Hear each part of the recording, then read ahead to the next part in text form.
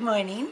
I've been asked a lot about the differences in paint. In acrylic, we have hard body, we have fluids, we have high flow, we have inks. So I'm going to show you the difference in how they all flow and play on canvas. I've just cut some canvas, and it'll play the same as it would on your canvas, and just give you an idea. So this is a hard body. We carry them in the artist grade, we carry them in golden and the M. Graham. And you're all pretty familiar with that. It comes out, it's quite globby. It's like a toothpaste almost, right?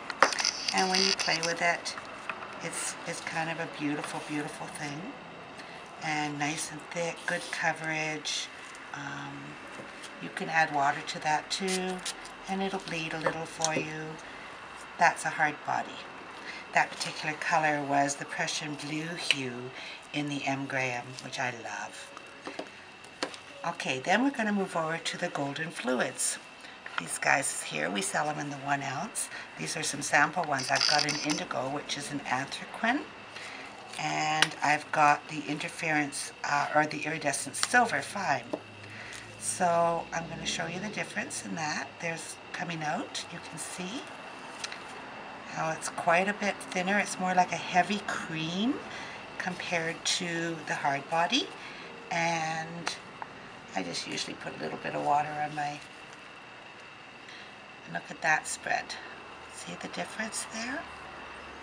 Just gorgeous, gorgeous, gorgeous. And if we were to do the silver, it's not going to show. That wasn't very smart of me. But you can see the difference there. And if we add some water to it, see how much more it goes than the hard body did? Then we're going to move over to the golden high flow. And the high flow can be used for painting, airbrushing, pouring. It's just a multi-use. It's kind of done in an ink consistency, and they've done that, and you'll see the difference when it comes out compared to the to the cream one. And then so they start to run quite quick, and if we add some brush to that, see how that's it's even thinner still than the fluid was, but still awesome, awesome, awesome coverage. Isn't that beautiful? I'll also play with that one too. And if you add water to these, they'll bleed, they'll do all kinds of things for you too. Then we're going to move down, and this is something you might be more familiar with. You've seen me play with them before. They're the Daler-Rowney FW inks. And they're an acrylic paint that's made in an ink form, very much like the golden high flow, but the high flow is newer to our store. And golden's only had that out, I think, about a year or so. And you give these a good shake, and these are, I usually drop them out. See how much thinner that was even than the high flow? And one of my favorite colors. And these guys are awesome to play with. See how they run quite a bit thinner than the high flow. And again, you can add your water and see what they do. Just beautiful. So this is the museum liquid, and it's a student grade, which is their version of the golden fluid. Gives beautiful coverage.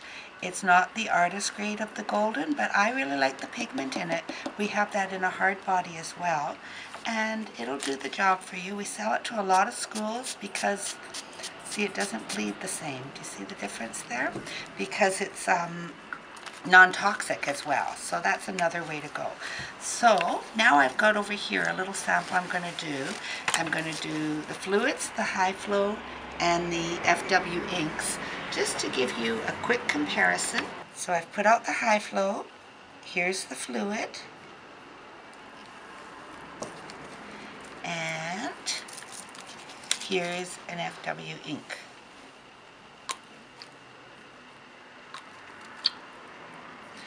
And watch this, just so you can see the difference.